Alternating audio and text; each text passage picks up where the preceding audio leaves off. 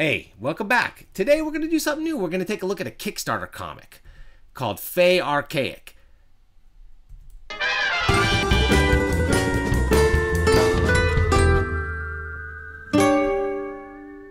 Hey, welcome back to Comic Book News. Today we're going to look at a comic called Fae Archaic.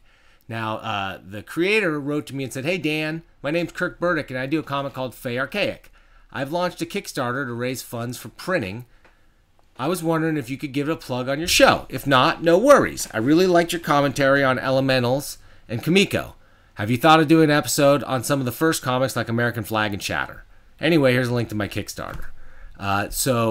In your answer, no, I haven't thought about that, but I will.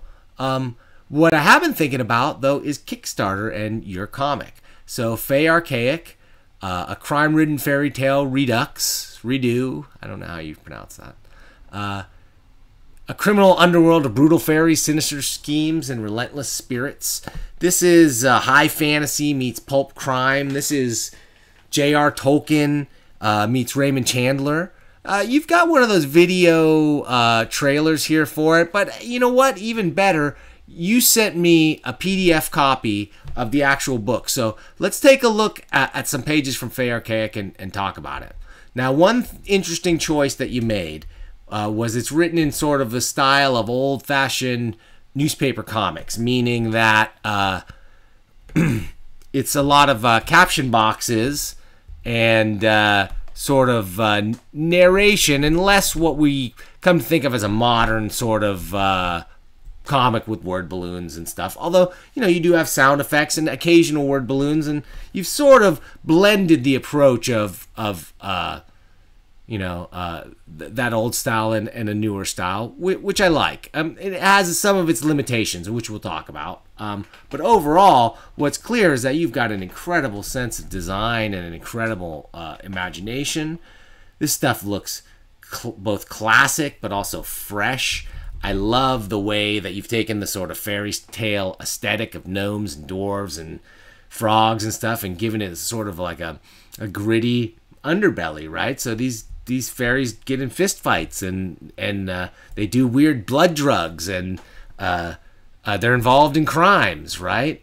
They're not all nice people. In fact, some of them are pretty awful.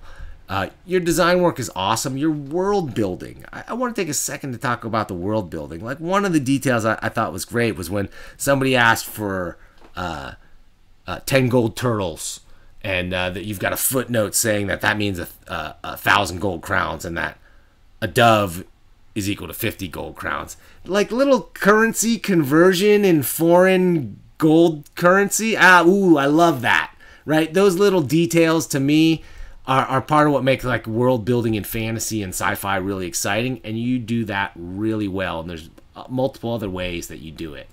Beside that, your sense of design and color, wonderful. It's beautiful.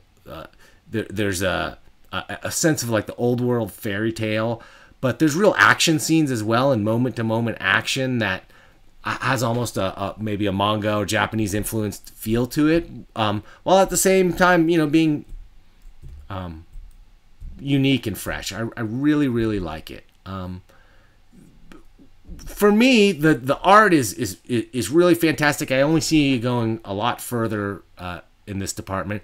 What I would like to see is more of a traditional comics approach, where I thought the story was good, your writing was excellent, and it was easy enough to follow and really did work well in this case. I still am just a fan of more traditional approach to characterization and stories and more dialogue between characters and things like that.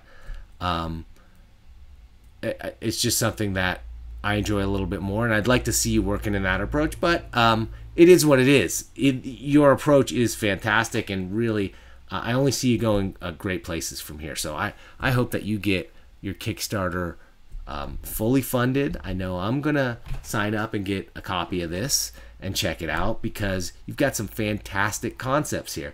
Little things like the idea that the fairy knows to hide out among the tree octopi, because they mask the smell of the Fae folk.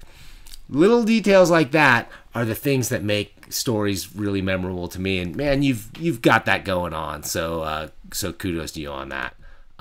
So hey, go out and check out Fae Archaic. Go to Kickstarter, check out Fae Archaic. If you like it, you can fund it for as little as $5 is going to get you a digital copy. And for $20, you can get a copy of the hardcover. And there's varying levels that you can help support the project in, depending on your passion for it. So I hope you'll check it out. Speaking of passion, this whole video thing for me is a big passion project, and I really appreciate every one of you that supports me. So please like, comment, and subscribe to this channel, and thanks for watching.